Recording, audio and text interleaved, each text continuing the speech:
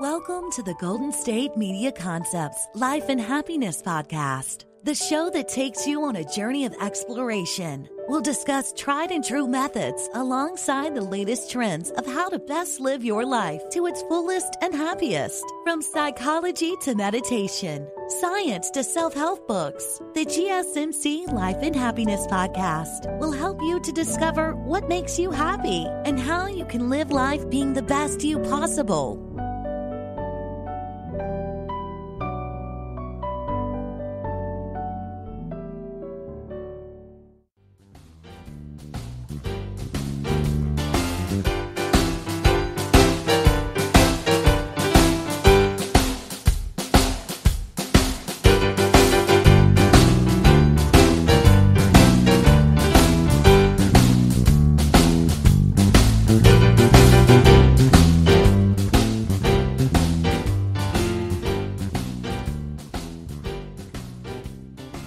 Good morning, Vietnam! Or do you prefer, good morning, Baltimore? This is Jeffrey Nolt, the Life and Happiness Podcast here on the GSMC Podcast Network. Welcome aboard this morning to each of those credits. Good morning, Vietnam. Robin Williams, he was the best person for that role. And John Waters of Baltimore wrote Hairspray. Love both of them. We start out with our life and happiness quotes for the day.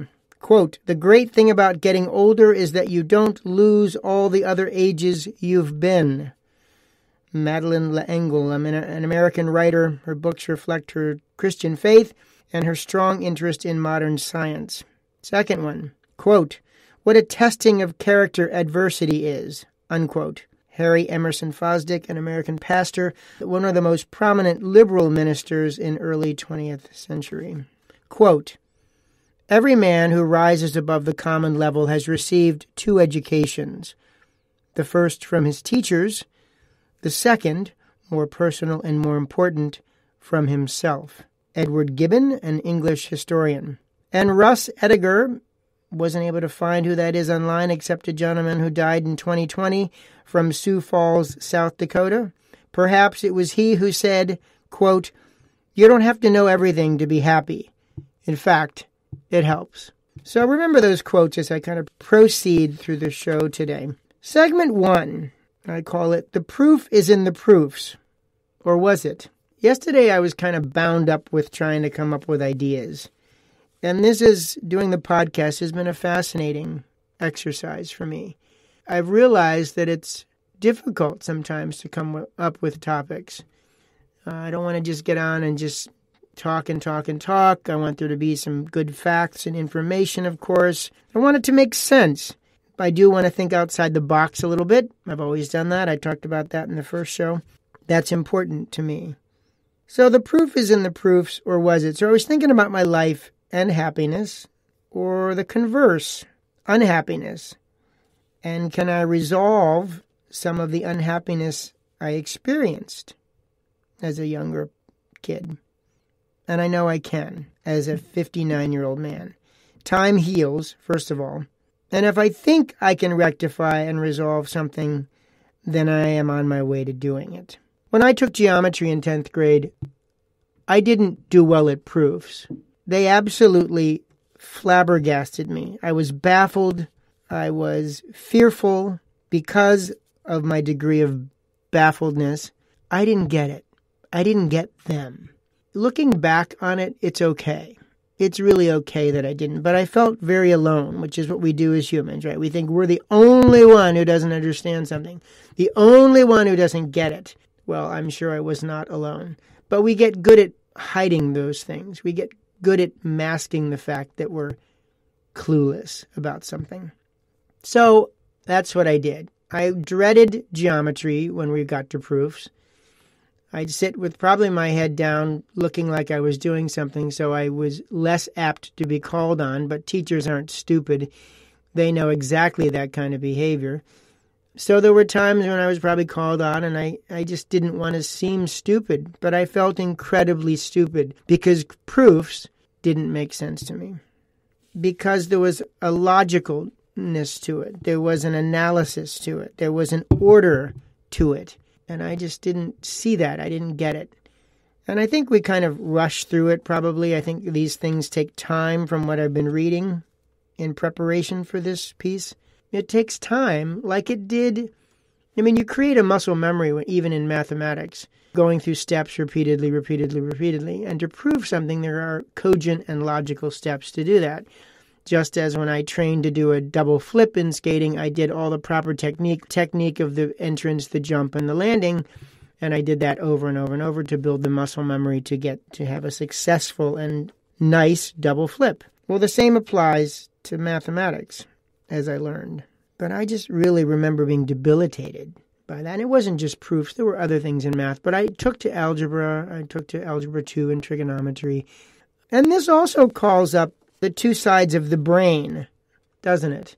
We have a left and a right side. The left is known to be more based in logic and analysis, some of the things that I think I'm not good at. And the right supposedly deals with our emotions and our creative sides and expression and all that kind of stuff, the things at which I'm good.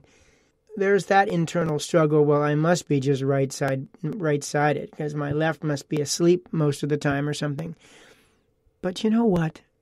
I am more logical and analytical than I think I am, than I give myself credit to be. I am.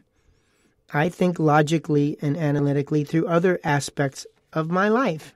But in school at that age, and we're tested, achievement tests and all that, I was sometimes average in some of the stuff like math, and I would do well in the verbal, but it played a part in my life. There's no doubt about it.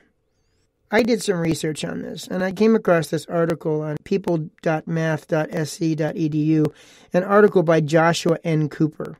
It's entitled, wonderfully enough, Why Do We Have to Learn Proofs? Quote, a proof is an argument, a justification, a reason that something is true. It's got to be a particular kind of reasoning, logical, to be called a proof. There again, we call on the logical side of the brain, the left. He goes on to say that proofs in 10th grade geometry are basic at best and are, quote, not one of those horrible, his word, not mine, 2-column tables of axioms and deductions you saw in 10th grade geometry. Yeah, I sure did. Dreaded every minute. He says that was a, quote, bizarre invention of mathematics educators which constitutes a particular way to write down a very special kind of proof in a very narrow area. Whew. Good to know that now in 2021. After all that pain back in 10th grade. He goes on to say, quote, a proof is just the answer to the question, why? When the person asking the question wants an argument that is indisputable, in the sense that any person of normal intelligence who has enough time could be convinced of it, end quote. It's an answer to the question, why? Why is the sky blue? Why is, all those things we ask why when we're little people and continue to, hopefully, through life. He goes on to say that we use proofs all the time. 2 examples he mentions. Why is it cheaper to buy the larger can of beans? We are proving something about the respective prices when we do that. Another thing. When we know we cannot turn right unread at a certain intersection, we've constructed a proof of the illegality of this move. The reasoning process goes as follows. Normally, I have to stop at a red light, but I'm in the right lane, so that rule is superseded by the state law that right unread is okay. However, there is a sign stating it's not okay at this intersection, so it wouldn't be legal to turn. Why didn't I have this guy in geometry? I mean, that makes perfect sense to me. I get the reasoning there. The proof. Here's the kicker, though. But why write proofs down if we can just prove them in our minds deductively or inductively? Because unless we write them down, The teacher can't tell if you know why something is true. We haven't learned anything if we got an answer by luck or good peripheral vision. That's what he writes. Good peripheral vision. That was me. I'm not typically a cheater, but darned if I didn't try in geometry to see what somebody was writing down when they were solving their proof. Yep, I don't profess to be a cheater, but my fear got me to that point, which I know a lot more about fear now. But I didn't know what it was then. But yeah, good peripheral vision. I had to laugh. So I'm not the only one. He goes on to say that we can do them. We do them all the time. He reiterates. He says he's literally never met a student who couldn't prove things. He has met many lacking the time to learn how to. Practice, perhaps, when it comes to reasoning about such abstract objects that come up in a math class, but that's just a matter of doing your problem sets. Many proofs, techniques that can guide the way and make things more formulaic once you get the hang of it. Once you get the hang of it. That means maybe you don't have the hang of it to begin with. That it doesn't make sense, but you do it over and over and over. You do your problem sets. Getting the hang of it means practice. I can so relate to that from my sport, as I said earlier. I practice things over and over and over. My sister and I practice things over and over and over to get that muscle memory, to get that familiarity, to get that ownership. So why wouldn't doing proofs be the same thing? Let me tell you something. Thank you, Joshua Cooper. You certainly know who you are, for making more sense of what I thought selfishly and self-preservingly to be senseless. And my advice is keep at it to all you baffled geometry students. Proofs, quote, confirm how and why geometry helps explain our world and how it works. I feel better already. I think I'm going to ask one of my clients who went to MIT and is now a mathematics professor at a local university to really help me with some proofs. I think I really want to sit down and master this and to put that ghost and that little demon to bed. Not even to bed, to kick him out of the room. I don't need to be afraid of proofs anymore. I don't need to keep saying, oh, I was terrible with proofs. Last bit, which is really something I came upon. The 6 Mistakes of Man, written by Cicero, a Roman statesman and philosopher, some 2,000 years ago. My, how it applies. Listen to this. The 6 Mistakes of Man. The delusion that personal gain is made by crushing others. The tendency to worry about things that cannot be changed or corrected. Insisting that a thing is impossible because we cannot accomplish it. Refusing to set aside trivial preferences. Neglecting development and refinement of the mind and not acquiring the habit of reading and studying. And finally, attempting to compel others to believe and live as we do. Wow. Wow. That concludes segment 1. When we come back, I'm going to talk about springtime, specifically the birds of spring. How do they make those wonderful sounds? And what are the birds that you remember that had an impact in your life? There are certain occasions when a bird or birds or a type of bird had an impact on me. I want to share some of those. And in segment 3, I'm going to talk about the sensitive subject of male pattern baldness. Why does it happen? How do you feel about it when it starts to appear or disappear? What are some of the things we can do to slow the process? Segment 4 will be partly You Know Who You Are and Jeff's Daily Happy List. Please stay with me here on the Life and Happiness podcast, sponsored by the GSMC Podcast Network. As always, it's a pleasure being with you. Be right back. Are you tired of the same old news? Are you sick of the seemingly endless political spin and negativity? The GSMC America's Still Beautiful podcast is a weekly news podcast covering all the top positive and uplifting news stories. We cover stories that will inspire, uplift, and remind you of the good in the world. Tune into the Golden State Media Concepts America's Still Beautiful podcast to get all the great and positive news stories of today. Download the GSMC America's Still Beautiful podcast on iTunes, Stitcher, SoundCloud, Google Play, or anywhere you find podcasts. Just type GSMC in the search bar.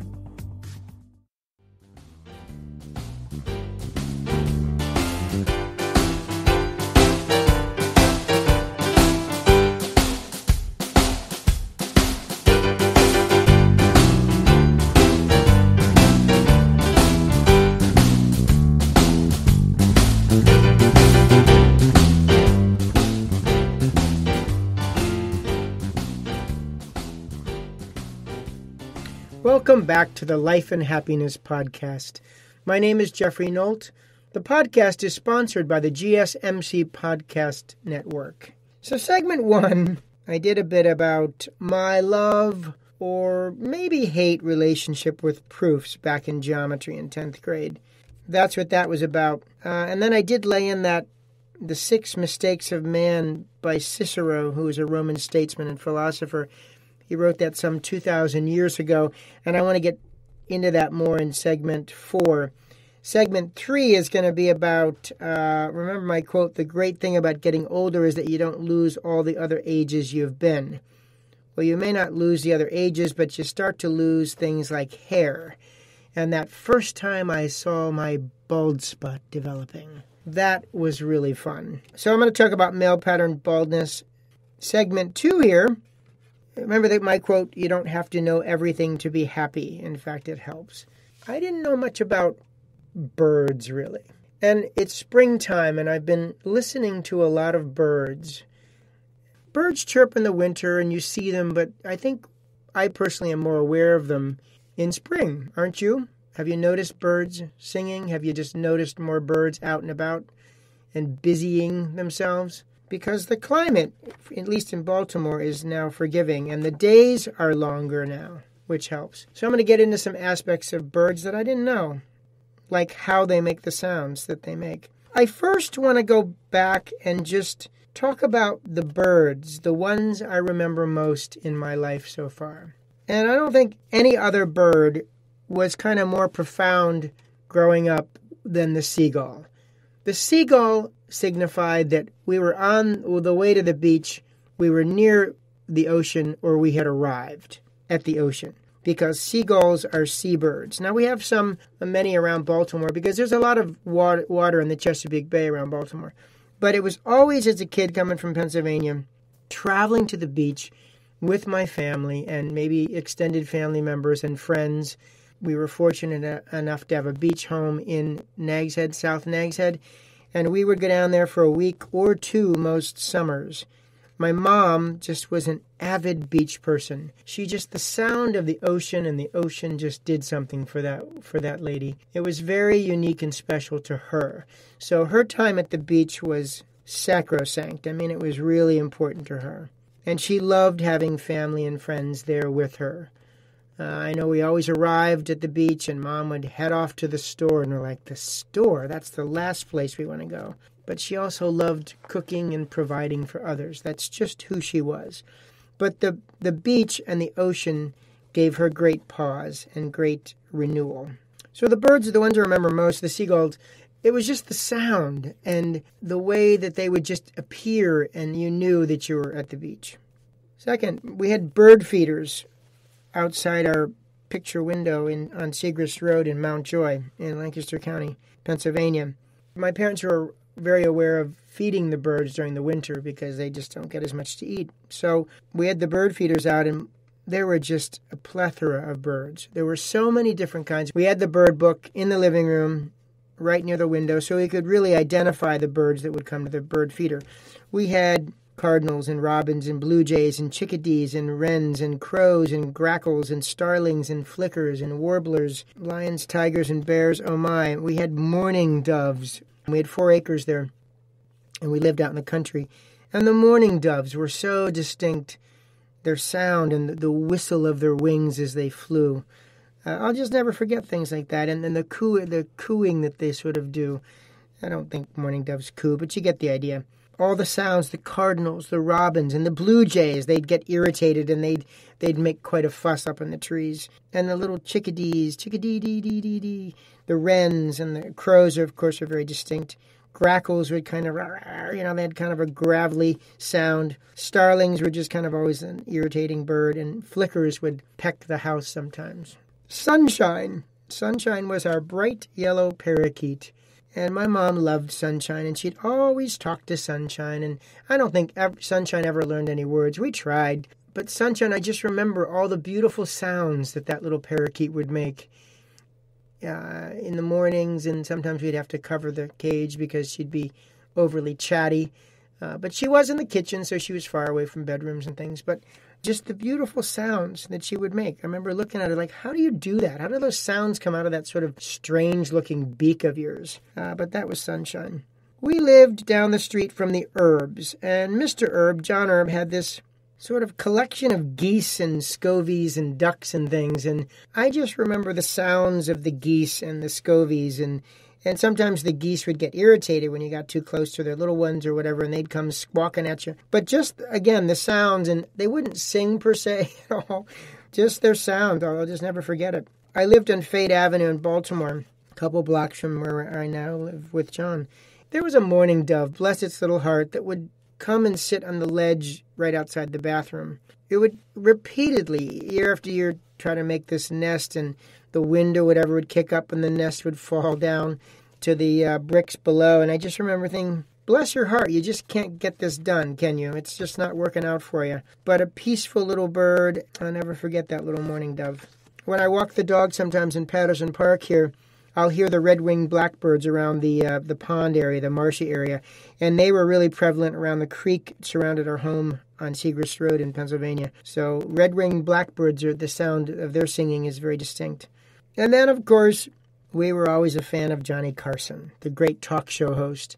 Johnny Carson occasionally would have this, I think Joan Embry from the San Diego Zoo, I'm not sure that's who had this parrot, but this parrot would come on, and this parrot would sing, "I Left My Heart in San Francisco." And Johnny Carson would just crack up, because it was just, "I left my heart in San Francisco," and it would go really low, and he would just lose it in his chair. And I'll just never forget that wonderful parrot singing, "I left my heart in San Francisco." So what are your memories of birds and their songs and voices? Why don't you just sit for a moment, and maybe when I was describing mine, you had some thoughts come into your head, but sit and let your mind wander and remember some of the sounds of birds that were notable or that have been notable in your life. I bet you'll remember some. Like I said, it's springtime and the robins are out. I was walking the dogs the other day, and I just stopped the dogs and I listened to this robin sing in this tree. And it had different sounds. It wasn't just the same old. Some birds have very different sounds that they can create. But the sound from this robin was just beautiful. And I thought, thank goodness, spring is here. It's been quite a year for all of us, hasn't it? So more specifically, how do birds produce sound? I ran across this Michael Stein in the Bird Note podcast. And he gave me some really great information. And I have thoroughly enjoyed doing these podcasts because I'm learning things every time I do these, researching things. But nearly all birds produce sound through an organ unique to birds, the syrinx. The syrinx is not much larger than a raindrop. It's extremely efficient. It uses all the air that passes through it, unlike our larynx, which only allows 2% of the air to go through it. So this syrinx is very effective. There's also an adjacent air sac that helps build pressure on the syrinx, which helps the birds create the sound. It's a set of muscles and membranes located where the branches of the bronchial tubes connect in the chest cavity at the top of the lungs, which then goes up and is the trachea or the windpipe. So our larynx sits at the top of the windpipe, and the syrinx sits at the base of that windpipe. A song sparrow, for example, has 5 to 7 muscles that govern the syrinx. So they can make all kinds of trills and sounds, and it's beautiful. Call up a song sparrow on YouTube and just listen. It's just remarkable. It really is. Let's take 3 types of birds. The corant. It has one muscle, so it has very limited sound. The cardinal produces sound in both the left and right bronchial tubes simultaneously. And then, as I said, the song sparrow has 5 to 7 muscles that govern the syrinx. So they have quite a variety of sound. Beautiful sounds. The syrinx is Greek for panpipes. Now, Pan was the Greek god of the wild, shepherds and flocks, nature of mountain wilds, rustic music and impromptus, and was a companion of the nymphs. Pan was associated with sexuality as well. Mammals have vocal folds. Birds do not. So it is their vocal organ, the syrinx. And as I said, the sound is produced by vibrations of some or all of the muscles and membranes when the air flows through the syrinx. Got more from www.britannica.com. The New World vulture, for example, can only hiss and grunt, where the songbird has great complexity due to the greater number of muscles around the syrinx. Now, the other night, too, I was walking home, walking the dogs down the sidewalk, and I looked up and I noticed, I stopped, I think they had to pee at a tree, and I looked up and I saw these little birds perched in the tree, all fluffed up. And I thought, now why are you not falling out of the tree?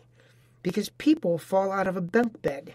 So how are you staying up there so pristinely and precisely? Why don't we see this little collection of birds on the sidewalk in the mornings? Passerines. Birds, a lot of passerines. The feet of passerines, which are sparrows, wrens, warblers, and thrushes, just to name a few, can do almost anything, the feet, from walking to hopping to holding on to nearly any object. They are beautifully adapted for grasping the twigs and similar objects on which they perch. More specifically, there are 2 thin tendons called flexor tendons that extend from the leg muscles down the back of the tarsus bone and attach to the toes. When a bird lands on a perch, these tendons tighten, and so the toes lock around the perch. This involuntary reflex keeps a sleeping bird from falling off a perch. There's your answer. The tendons stay tight until the legs straighten. As the bird stands up, it jumps up, its legs straighten, the tendons relax, and the toes unlock to release the feet. That's how they do it. Falling asleep up in the perch doesn't change the grip, as the weight of the bird keeps the leg in the locked position. So that's life on a perch as a bird. Also, a side note, birds most likely probably don't need much sleep at all, but they're forced to do so in some habitats by the inconvenience of darkness. That limits their ability to carry out other behaviors for part of each 24-hour period. Also, they kind of get in a half-brain type of sleep, a unihemispheric slow-wave sleep. They're still aware of threats out there, but they get into this kind of half-sleep. So I hope you found it interesting, and I hope you can all kind of appreciate the sounds of birds and what birds have signified different things in your lives. But just sit and listen. They're really remarkable. Call up that song sparrow. It's a beautiful thing. I want to turn again to the thing I read at the end of the first segment. I think it's that important. Cicero was a Roman statesman and philosopher, and he wrote this some 2,000 years ago. 2,000 years ago. The 6 mistakes of man. The delusion that personal gain is made by crushing others. The tendency to worry about things that cannot be changed or corrected. Insisting that anything is impossible because we cannot accomplish it. Refusing to set aside trivial preferences. Neglecting development and refinement of the mind and not acquiring the habit of reading and studying. And finally, attempting to compel others to believe and live as we do. Tired of searching the vast jungle of podcasts? Now listen close and hear this out. There's a podcast network that covers just about everything that you've been searching. Hey! The Golden State Media Concepts Podcast Network is here. Nothing less than a podcast bliss with endless hours of podcast coverage. From news, sports, music, fashion, cooking, entertainment, fantasy, football, and so much more. So stop lurking around and go straight out to the Golden State Media Concepts Podcast Network. Guaranteed to fill that podcast itch. Whatever it may be. Visit us at www.gsmcpodcast.com. Follow us on Facebook and Twitter, and download us on iTunes, SoundCloud, and Google Play.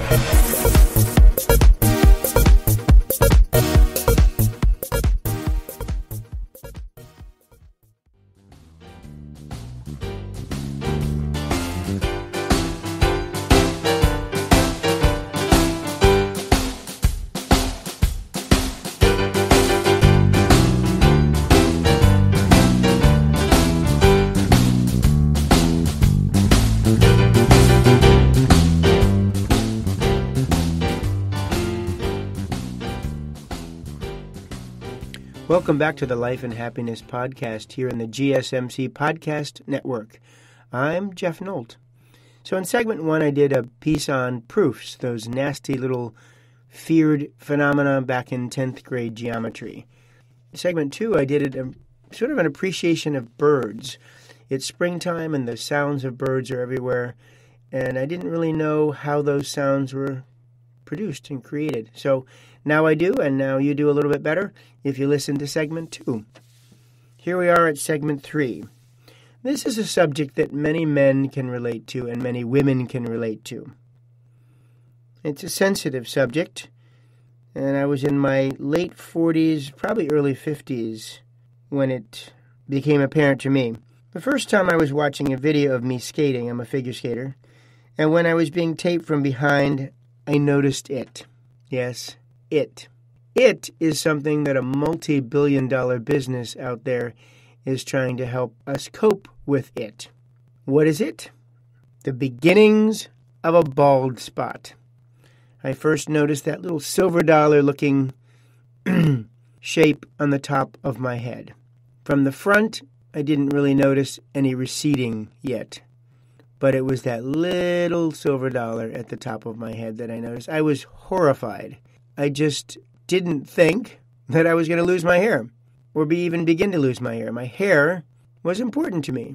I think hair is a statement about us. At least we make it one. And it was something that I just didn't really consider and that I didn't appreciate. I didn't and don't want a bald spot. I have very nice hair. It does help define me. So, oh no, we're not going there. But we are going there. Are any of you men out there and women experiencing it? And do you feel the same way, at least initially? Does it affect you emotionally? How do you feel about it? It's just something I didn't consider. I didn't really consider aging, though, as a young person. I just didn't. I'm going to talk a little bit about my hair through my life. So when I was a little kid, my dad cut our hair. He didn't put a bowl over our heads like Amish do, or at least that's what they say. But he had clippers, and he would take to our hair every once in a while. And he did a fine job. We were kids. It wasn't a big deal. I just remember thinking, I hope I look decent after this haircut. And usually, I think I did. In high school, it was the thing to do to go to the salon and get your hair washed and then cut and dried. Then it was always parted down the middle and feathered back. Not quite like Farrah Fawcett, but more like David Cassidy. Parted down the middle and feathered back. Very important look back then. With the painter's pants that we wore in high school. So go figure. Times they do a change. And then I went through my long hair with ponytail phase. I wanted to have long hair. I thought it was a great look on a guy. But my hair is naturally wavy, and I really wanted a ponytail if my hair was very straight. I think it's a very masculine look. I think it looks great on women when their hair is very straight and it's pulled back into a very elegant ponytail. But that was not to be. I have nice hair, but it was naturally wavy, and it would get wispy, and it would come out of the ponytail, and that sort of thing. So it just wasn't ever the look that I really wanted. Then I went to, and part of it was maybe the bald spot coming. I went to tighter on the sides, and at the top of the head was longer. So tighter on the side and on the back.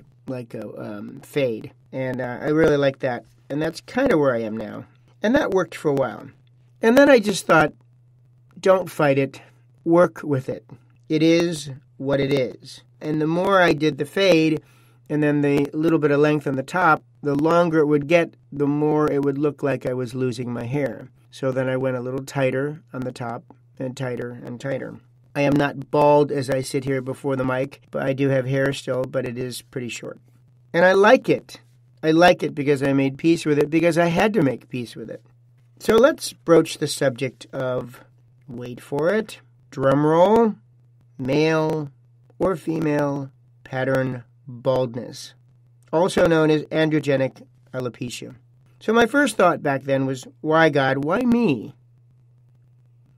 I had a pretty awesome existence going on there, and I liked how I looked and felt pretty good about that on most days. And it's the patterns of baldness for men and women differ.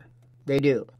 But they both have a common genetic, there it is, genetic cause, or based on family history. So again, why God, why me?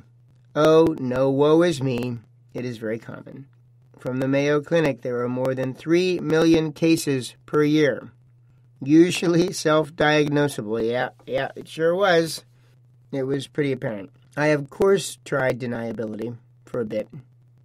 Just not having it. But it was here and here to stay. So it is chronic, and it can last for years or really be lifelong. So with male pattern baldness, we men, the hair loss is typically, it occurs at the top and the front of the head. Female pattern baldness, top and the crown of the head. It starts as a widening of the center part. It leaves the front hairline unaffected in women. It doesn't go there. It just starts at the part and it starts to widen. So in men, baldness is associated with the male hormones called androgens. And androgens have many functions, among them being regulating hair growth. So that's what it is. There are no side effects except emotional. Guys, ladies, how do we feel about it? How have you addressed it? How have you dealt with it? There can be more serious causes, such as certain cancers and medications and thyroid conditions and anabolic steroids. If somebody takes steroids, there can be hair loss associated with that. Could also be the result of fungal conditions of the scalp or even nutritional disorders. I know people that are anorexic or bulimic, sometimes the hair loss is a profound part of that. But it occurs commonly in adult men. Yippee skippy. Oh yes, it does. So back to the genetics. Men and women who have close relatives with male pattern baldness are at a higher risk. Very true, because when the relatives are on the maternal side, particularly when the relatives are on the maternal side. Yep, ding, ding, ding. My grandpa on my mom's side also thinned as I am thinning. Same places and the same ways that I am. And I did not know my mom's mom. She died from multiple sclerosis when we were kids. And my mom died from lung cancer in 1994 at the age of 56. So I don't know how her balding, if any, would have developed. But Granny, my dad's mom, had female pattern baldness. Her hair thinned relatively early on. She took to wearing wigs later on, too. But I remember it was always very thin. Usually it begins at the temples and recedes to form an M shape. So the middle of the head, the hair is longer and it stays kind of jutted out on the forehead, but it tends to go back on the sides a little bit. And it will continue to recede until all or most of the hair is gone.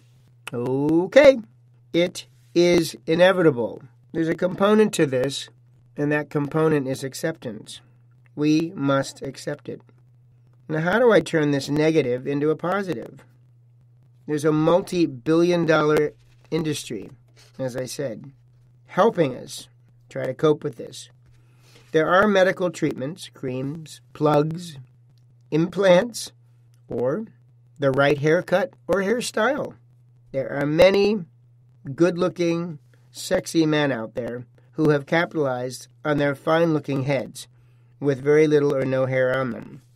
Who do you think looks really good with no hair or very little hair, and those who have managed the loss of hair really well. Who out there do you think is doing it well?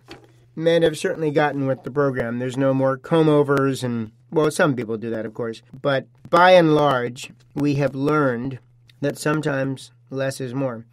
Other things that we do, we buy wigs or hair pieces. Sometimes the wigs and hair pieces are really good ones, and sometimes they're not so good, and it's more evident that someone is trying to hide the fact that they have hair, little or no hair. Weaves, and those are weaves or wigs that are sewn into your natural hair. So you got to have enough hair. The advantage to a weave is it stays on given any activity that we might be doing. The disadvantage is that it must be sewn again whenever new hair growth occurs, and the sewing process can damage your natural hair. So you get a weave, but it can damage what you already have. So again, we are faced with choices, folks. What choices are we going to make? There is, of course, the famous minoxidil or Rogaine, and I have no material interest in minoxidil or Rogaine. I don't benefit from saying this. Financially, I have no ties to it. But it is a topical medication, and it's applied to the scalp. It slows hair loss for some men and stimulates the hair follicles to grow new hair. And you have to have patience through this process because minoxidil or Rogaine can take 4 months to a year to produce visible results. But hair loss often happens again when you stop taking the medication. My husband John was taking it for a little bit because he's thinning a little bit in the M shape, the M pattern, and I think it did help a little bit. And then he said he went off of it a little bit because it's kind of costly and you have to keep doing it. And he noticed that, the hair loss was beginning again. There's also Propecia and Proscar, which is finasteride. It's an oral medication that slows hair loss, and it works by blocking the production of the male hormone responsible for hair loss. It has a higher success rate than minoxidil, but the hair loss again returns when you stop using it. And with finasteride, it takes 3 months to a year, too. Patience again. And then there's counseling. Going bald can be a big change. It can cause anxiety and low self-esteem and depression. Stress may be the trigger and the secret to much of this, because stress, quote, may cause hair loss by increasing the production levels of sex hormones in the body. And all this information that I've given you is from studies and information put out by drugabuse.gov, NIH.gov, mayoclinic.org, and Merck.com. Is going bald a sign of bad health? 2013, a study published in the BMJ Open. 30% research is showing men with male pattern baldness have an increased risk of developing heart disease and prostate cancer. Could baldness predict other health risks?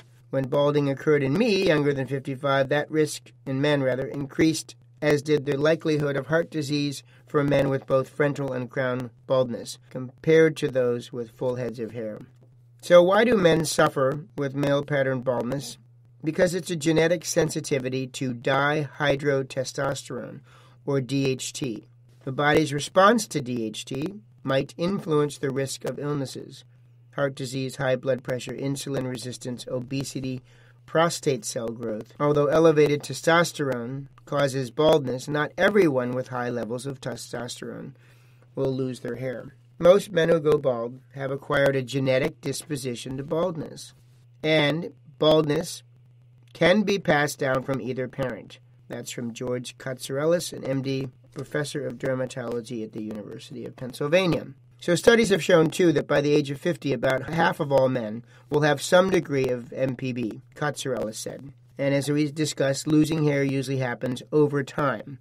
The hair follicle becomes smaller and smaller in the genetically determined area. Normally, hair grows and falls out. The follicle rests and then makes a new strand. However, when the follicle shrinks, the hair becomes thinner and shorter, often becoming almost microscopic over time. If you look closely at your balding head or a balding head, you may see a smattering of short, thin hairs. The emotional implications: possibly depression, anxiety, and social phobia. Depression, low mood, lack of interest or pleasure in activities, loss of energy, and sleep deprivation. Anxiety, excessive worrying, difficulty in controlling those feelings, and feelings of heightened tension. And social phobia, or avoidance behavior, follows on from the experience of anxiety symptoms, leading to social and economic suffering. And social anxiety disorder is characterized by fear of humiliation or being judged negatively in social situations, as well as the avoidance of such social or performance situations. Okay, so that's pretty heavy stuff. But let's go back to solution versus the problem. Let's keep it in perspective. When we had a full head of hair, we did or did not know how to best keep it to enhance our look. I know I didn't. Some of my hair decisions were questionable at best. Some, most often, reflected the times and the styles, though. I had to stay in style. So I say to you out here, suffering from male pattern baldness or female pattern baldness, figure out that less is very much more. And look at the people, the men and the women who you admire and like, who have little or no hair. How are they doing it? Look at the certain men in sports and media and film, and even many men on the streets where we live. Can be a very good look. In fact, I think on all men, I think it is a good look. Some people have better shaped heads than others, and etc., but I think it's a good look. It is like anything how we approach it in our minds. And then how do we take action and present ourselves in the best, most stylish way? Again, it involves acceptance, choice, patience. And if we don't do these things, then I venture to say that there is more work to be done inside us, physically, emotionally, and spiritually, because we should be able to handle it after the acceptance of, oh my God, I'm balding. I want to read Cicero's The 6 Mistakes of Man again. He was a Roman statesman and philosopher, and he wrote this some 2,000 years ago. The 6 Mistakes of Man. The delusion that personal gain is made by crushing others. The tendency to worry about things that cannot be changed or corrected. Insisting that a thing is impossible because we cannot accomplish it. Refusing to set aside trivial preferences. Neglecting development and refinement of the mind, and not acquiring the habit of reading and studying. And attempting to compel others to believe and live as we do. So, we're losing our hair. Let's embrace it. I'll be back with segment 4 shortly. Life and Happiness podcast here on the GSMC Podcast Network. Thanks for being with me. The Golden State Media Concepts Travel Podcast, the show that gives you advice on everything travel. We explore places you've always wanted to go, as well as giving tips for traveling in those places. We'll give you advice on the best sites for travel tips, information, and discounts. Join us as we travel the world, explore cultures, and meet new people. The Golden State Media Concepts Travel Podcast has got you covered. Download the GSMC Travel Podcast on iTunes, Stitcher, SoundCloud, Google Play, or anywhere you find podcasts. Just type GSMC in the search bar.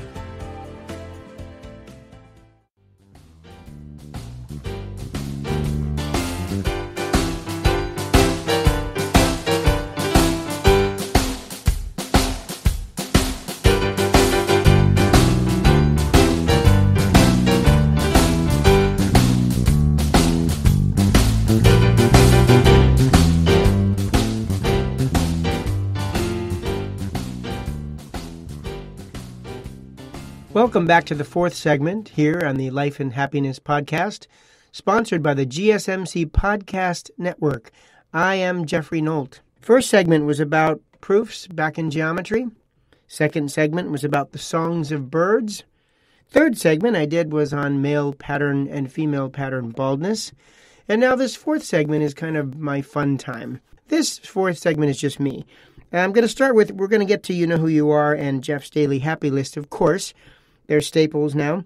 But I want to do a little bit about life is. Life is about taking risks if you're a cat. The other day I witnessed a really incredible, short kind of moment. I was sitting at the desk doing some research for said podcast. I noticed the cat come to the top of the stairs, and the cat got to the top and saw the one Springer Spaniel on the corner of the bed, catty corner to where the cat was coming from.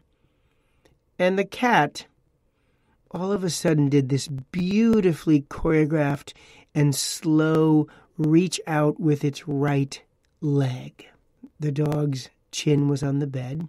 Then after the right foot accomplished its goal, the left leg reached forward and the cat advanced forward. And then the cat did the same beautifully slow motion with the right leg again, advancing a little bit more across the room. And the cat, as it was advancing that right leg the second time, did this beautiful turn of the head, this slow turn of the head to check on the whereabouts of the dog. The dog's back had raised a little bit. The chin was now off the bed, looking more intently at the cat.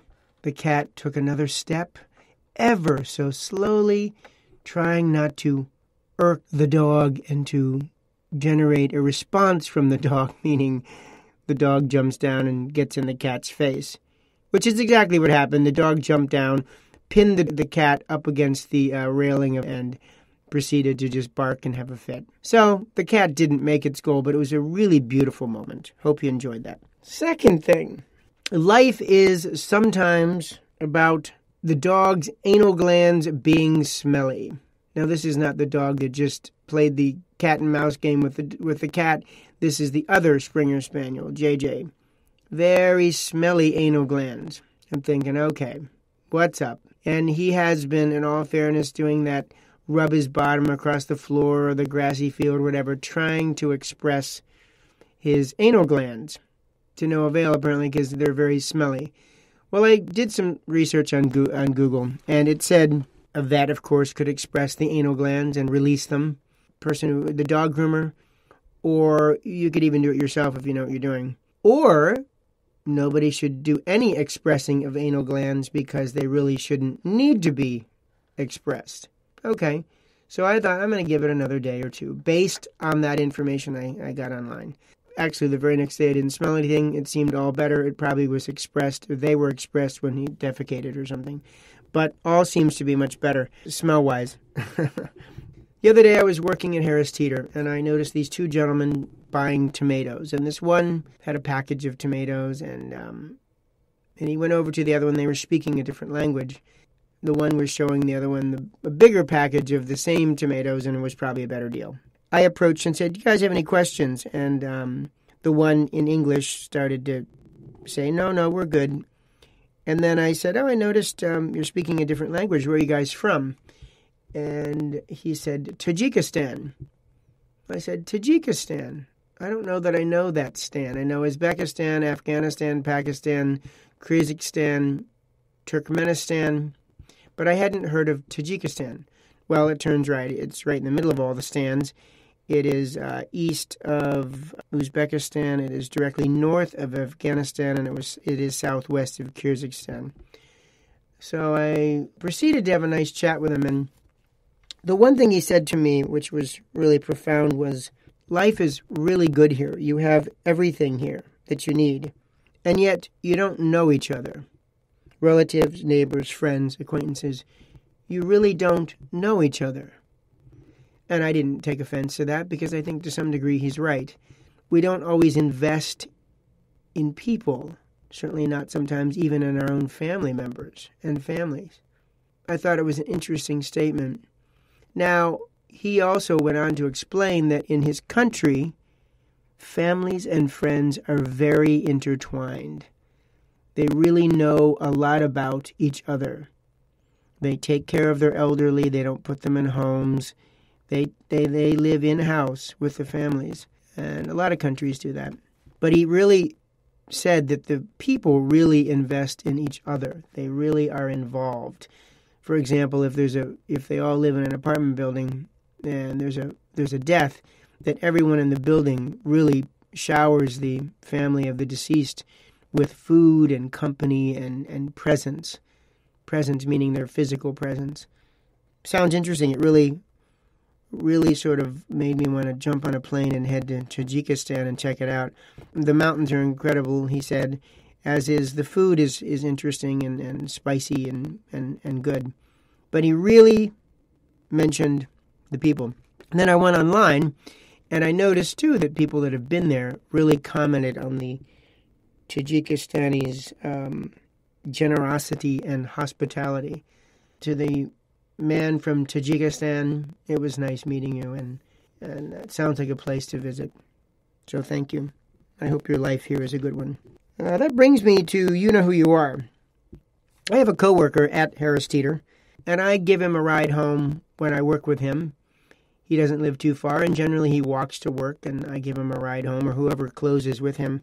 We are closers. And every time, he gets me a little gift from the store, like a cherry pie, or an apple pie, or blueberry muffins, or popcorn, or candy bars, or ice cream, my favorite ice cream, the strawberry ice cream that I've talked about before. He even got me half gallon of that one night. He's just very grateful, and I appreciate the statements of kindness and the acts of kindness. And I've said, oh, please don't do it. It's no problem. I don't mind giving you a ride home. It's right there. But he does it anyway. And now I just say thank you, and actually sometimes I buy him a little goodie or two. Because kindness breeds kindness, and acts of kindness are infectious. So it's a good type of infection, especially these days. So to this gentleman, you know who you are. Another case. People who walk by or pretend not to notice produce that has fallen off the wet rack onto the floor. The other day I was stocking organic tomatoes, and I looked across the floor and of the produce department, and I saw this mound of something that had fallen off the wet rack. It might have been cilantro or something. I noticed that there were people coming down the aisle, and some people I don't think legitimately see it. I think some people pretend not to see it and just think that, well, there it is. And sometimes people actually roll right through it, and then they track more, in this case, cilantro across the floor. It's not a big deal, but I just think, I have yet to see anybody pick something up and put it back from where it has fallen. But that's okay. So to those people who roll by it or act like it's not there, you know who you are. To the people that would pick it up and put it back where it came from, you know who you are as well. Jeff's Daily Happy List. I am happy that I am in very good health. I don't take it for granted. I don't think I always truly appreciate it, because it's just how I feel generally. I feel really good almost every day. But I am in very good health, and I'm grateful for that, and it makes me happy. That I have a beautiful wedding ring on my ring finger. I look at it and gaze at it frequently. It sparkles. It's got a couple diamonds in it. And I really appreciate the vows and my commitment to John and the gift of that ring to me when he proposed. And I don't take it lightly, and it does make me really happy, and it just sparkles nicely. I think sparkle's a good thing. I don't care if you're a man or a woman. Sparkle a little bit. Won't kill you. The other morning was a very pretty morning. It was a little warmer than it's been, and I was headed to the ER for a situation on my elbow, and I'm going to the ER because of insurance stipulations. I'd rather not take up the energy and space in an ER. It should be for people that need emergency care. It needs care, but it's not blazing emergency. Turns out I need to see a dermatologist, and the problem was not solved yet. But this was just a beautiful morning, and I was looking across the inner harbor at the skyline of Baltimore. And even though the city is littered with litter, it was just a beautiful, calm, and serene moment. I really appreciated it. The Queen of England makes me happy. She's, I think, a remarkable woman. When we were in London last couple of years ago, we went to the one of the gates at Buckingham Palace, and I like to talk to people and see if they'll talk back with me and give me any information. But I said, "How is the Queen?" And this one guard said, "She is just a remarkable woman." He didn't say anything else. I did happen to say, "Who's the pill in the family? Who's the one that's kind of nasty? Is there one?" "Prince Andrew. Just between you and me." That's what he said. Anyway, the Queen. She's just, turned 95 today. I guess it's ahead in England, so she's already 95. But she's 95. Her service, her consistency, her strength, her sense of humor, and her longevity just is incredible. It really is. I am very sorry for her big loss. 70-some years she was with her husband. That's unprecedented for most people on this planet. That's quite a track record. The ups and the downs and all the things they shared and witnessed, and hard times, great times, good times, sad times. That is a legacy, and I really feel for her loss. The final thing for this daily happy list is the flavor of a banana. Kind of the texture, too, of a perfectly ripe banana. I'm not talking when there's brown spots and it's kind of gushy, but that beautiful yellow, and you peel back that skin, and that banana is just a beautiful thing. And it tastes so good, and you get your potassium, and life is pretty happy when you can eat a really good banana. And I would like to end again with Cicero's 6 Mistakes of Man. I can't get over how profound this is, really. Cicero, as I said in the other 3 sequences, the segments, was a Roman statesman and philosopher, and he wrote this 2,000 years ago. Well, it shows incredible wisdom, and it really applies to our state of affairs. So here goes. Cicero's The 6 Mistakes of Man. First, the delusion that personal gain is made by crushing others. That really is how some people think and how some businesses act and how people act, is I will get ahead by crushing you. Lovely.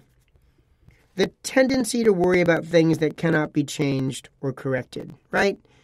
We get out of our lanes as humans and we worry about other things that we have no control over or that cannot be corrected or changed. We know it doesn't work, and yet we do it all the time. Insisting that anything is impossible because we cannot accomplish it. So we kind of do the great assumption that, oh my goodness, it's impossible because we can't accomplish it. Well, I think if you put positive energy and brain power and work and focus into anything, I think you can accomplish anything. But we do, as humans, sometimes go to the negative and not the positive, and it's impossible. It's just impossible. Well, it's really not. Refusing to set aside trivial preferences. Yes, we do accentuate the trivial sometimes. Sometimes it's overly emotional. Sometimes it's the acquisition of things. Could be just a lot of different things that would be trivial and not really focused on the betterment of our condition and our humanity and our species. Neglecting development and refinement of the mind and not acquiring the habit of reading and studying. Everybody wants quick fame and quick money, but sometimes the habit of reading and studying cannot be emphasized enough. And to me, reading and studying means slowing down, listening, and taking in what others have written, and studying. Studying implies time spent. Studying means perhaps repetition of reading or listening. And finally, attempting to compel others to believe and live as we do. Wow. As I've said every time when I've read these, wow. How many times do we want others to believe exactly as we do to make ourselves feel better, to make ourselves feel smarter and more advanced? Right? Really compelling, the 6 Mistakes of Man. Take them with you at the end of this podcast and really consider how you can help redirect or not make those same mistakes in your life. If we all collectively didn't make those mistakes, the world would be a better place. Clearly. Please do me a favor and subscribe to the podcast, and for goodness sake, write a review. Would love to hear from you. Love the feedback, actually. I really do. Please like us on Twitter and Facebook and Instagram. And until we meet again, make some happy moments. And as my mom used to say, I say to you, bless your hearts. Bye-bye.